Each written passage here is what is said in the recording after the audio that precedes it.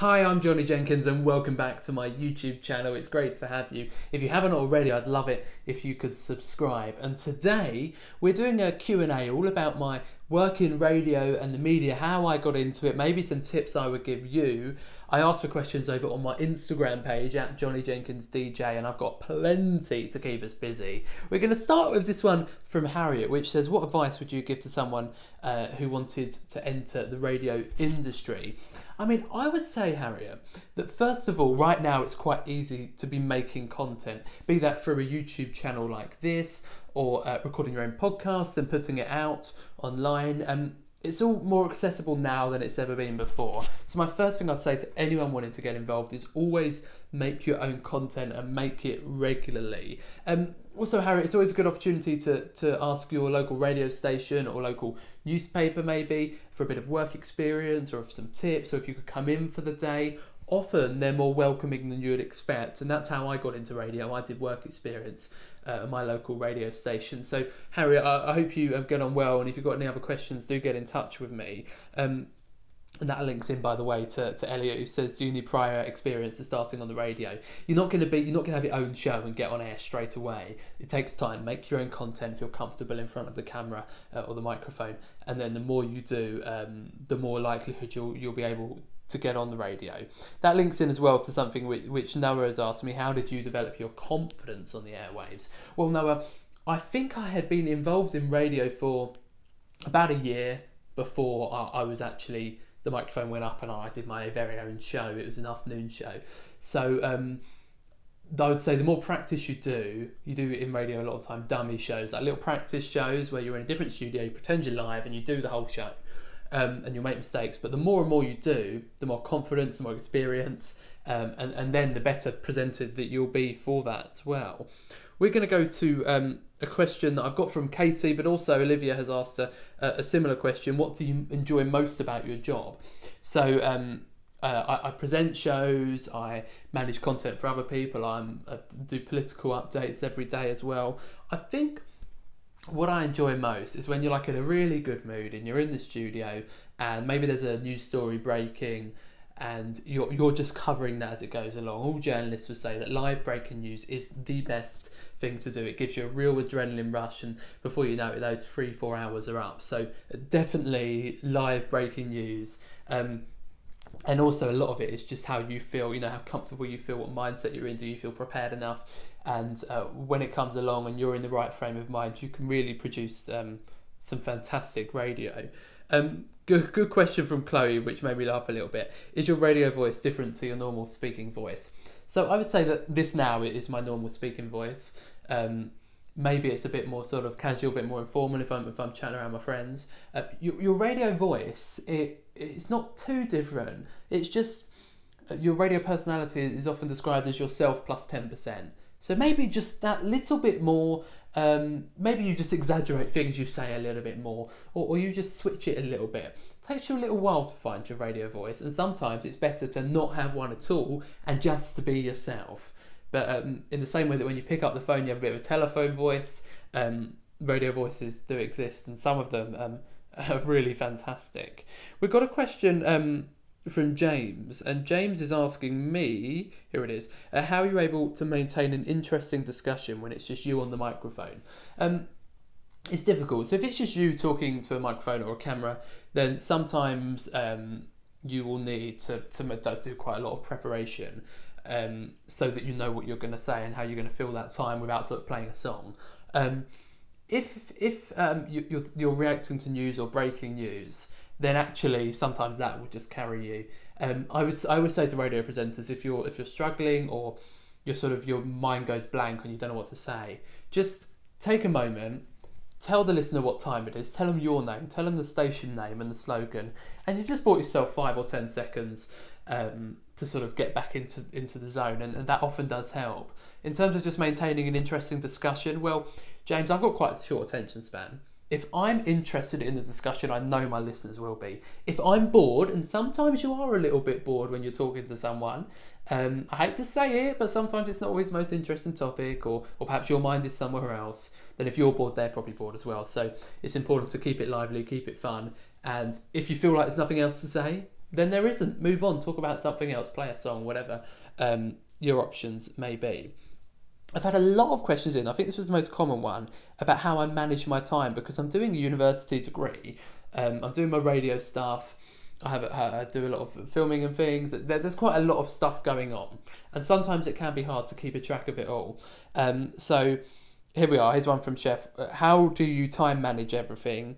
And Law's also saying, how do you balance uni and personal life with your radio work? I've had a lot of questions on that. I would say that it takes time. I've always been a busy person. Even when I was back at school, I was editing the school newspaper, being busy with things. It's just how I am. And some people are just like that. But if you like it and you know what you're doing and you're good at time management, you get up on the same time every day, you go to bed at the same time, you've got structure in your day, you plan things out, you think things through, and you've got a good calendar that's always sort of looked at and everything is logged in there, then it usually is okay. But it's taken me a lot of time and quite a few years to develop this ability to be able to do a job, to do uni, to do other things, all at the same time. I think in Corona times, where we were working from home a lot of the time and I'm studying from home sometimes, I find it a lot easier because I don't have to travel very much.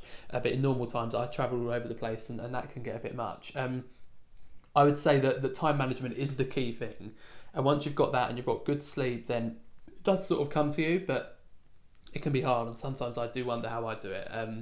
But generally, if you know what you're going to do at the start of the day, and you work your way through that, you do sort of tick things off. If you are a bit more interested in that, Chef or Law, then I have got vlogs on my channel of sort of day in the life that might be able to help you. Most of them filmed sort of pre-corona, so you can see like what normal day is like for me. We've got a question from Alicia, who is asking me, how do you deal with interviewing people? I do a lot of interviews, politicians, celebrities, whoever, who you don't really get on with that well. That's so funny. And another one here that sort of links into that. How do you tackle covering stories and topics and interviews you're not familiar with? So I would say that every person I interview, I always, if I can, if we've got the time, take the opportunity to have a bit of a conversation with them, to spend 15 minutes having a cup of coffee with them before we go into the studio. If you have the ability to do that, you will find a personal rapport with this person and you'll be able to conduct a much better interview. Ali, you mentioned celebrities, and often when you do those, you get like 15 minutes with them and you just don't have time sometimes to sort of get to know them or talk to them. That does happen sometimes, but I would say that if you know the topic and you're well across, you can normally do a good interview.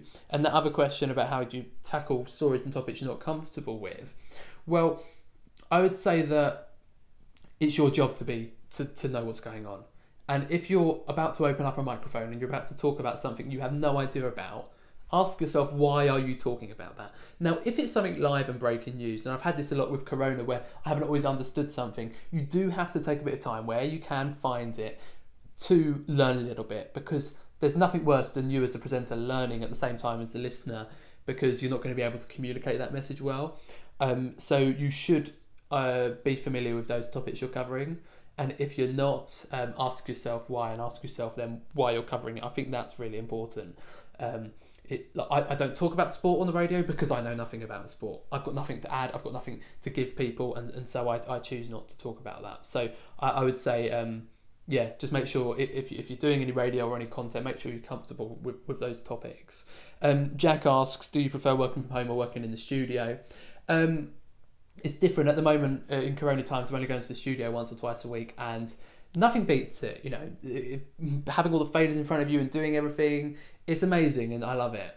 Working from home though, when I'm not sort of like doing a live show, maybe I'm just sort of popping up as political correspondent or whatever, it is nice. It's nice being able to manage things.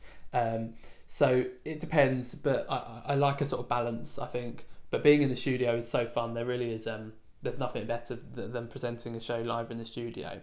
And a question from Anna that asks about news, because of course I cover a lot of news. Anna is asking, do you ever feel that being immersed in the news 24/7 takes a toll on you personally? Do you know what, Anna? I'd never felt this. I'd never, ever felt this until coronavirus came along. And I was covering this story at work in the day, and in a live spot every evening, talking about people dying, talking about health. and then going home and having to talk about that, and seeing friends or meeting friends online, and that would be the only thing. And sometimes I just found it a little bit overwhelming, and I decided to delete social media where I can at the weekends and take a little step back. I think it's important working in news that sometimes you do just treat things as a story. You don't always see them as part of your life. You're sort of separate from the story. And it can be a bit difficult, but I would say that if you're resting and you're giving yourself a break, and for example on Saturdays I'd hardly do anything, it gives me time to rest and recharge, then you will be able to cover that story better. And if you're struggling being immersed in the news so much, but you know you love news and you know you want to cover that, you probably need a break. You probably need a rest. And so that's what I would say. And Jack has asked a very, very similar question about coronavirus, and has it been hard to keep up with coverage? Because of course news changes every hour with corona, and it's my job to know that news when I go on the radio that night. In some ways it hasn't been too difficult because I've been at home, I've had time on my hands. It's sort of the only story in town at the moment. But sometimes you want a bit of a rest, or there's something going on. I do find myself sometimes watching press conferences, like on days off, if something's going on. But that's a lot of the time, Jack, because I'm so interested in politics and news and everything outside of work that I want to, see that.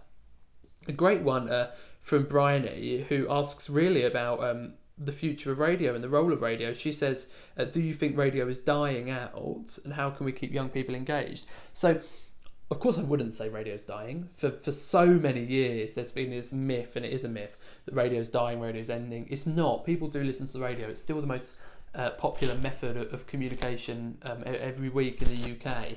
I'd say young people don't listen to radio very much, but they do consume audio, be that listening to music or podcasts or whatever, and they do listen to radio sometimes. So I don't think radio's dying, but I do think that actually it does need to adapt and hit young people better sometimes. And a lot of the time you can do that through social media. If you've got a good social media presence, you can engage more younger people, and that's what I try and do. And hopefully it makes it a little bit more accessible to you. And I think actually every radio presenter and every radio station has their own responsibility to be doing that. And just a final question, two of these that are about the equipment I use and how I record from home. Jess says, what programs you use to record and edit? So with radio, Jess, I use Audacity. It's free, anyone can do it. I've tried other softwares, I've paid for softwares. Nothing is as simple and as good, and that's what I prefer, using Audacity. So I would recommend checking that out. And Lizzie's saying, what equipment do you use to record shows from home? Any other tips for radio from home? Particularly Lizzie asks about student radio, and I do the Johnny Jenkins show on there. So the equipment I use, if I'm recording like just a radio show and there's no video, it's not going anywhere other than the radio, I have a microphone which I think is called a Blue Snowball, I think I'm right in saying that, and then I use these headphones behind me which are called DT770 Pro. They're really good. You don't need amazing headphones if you're recording from home. I'd say if you want to sort of spend a little bit of money on headphones and microphone, spend the money on the microphone, because that's what people are going to hear. But I'd say that's quite an affordable approach. If it's video and I'm presenting radio as video, which happens quite a lot nowadays, I use a clip-on microphone, which you can get online fairly cheap. Just don't get a really, really cheap one, because it sort of reflects in the audio quality and you don't want it to sound too rubbish. And I haven't got it in at the moment, but I use an earpiece so that I can hear people without there being feedback. And I also use some filming lights, which I'm using today. But if I'm just recording radio, it's literally just a microphone and headphones, and then Audacity, which is the software I use. So thank you all for submitting questions, and I've had so many, we weren't able to get through them all. And if you'd like to see more of this, please do comment below and let me know, and follow me on Instagram at johnnyjenkinsdj, so that next time we do one of these, you have the chance to ask a question. Thanks so much for watching, and if you like what you saw, remember to like and subscribe.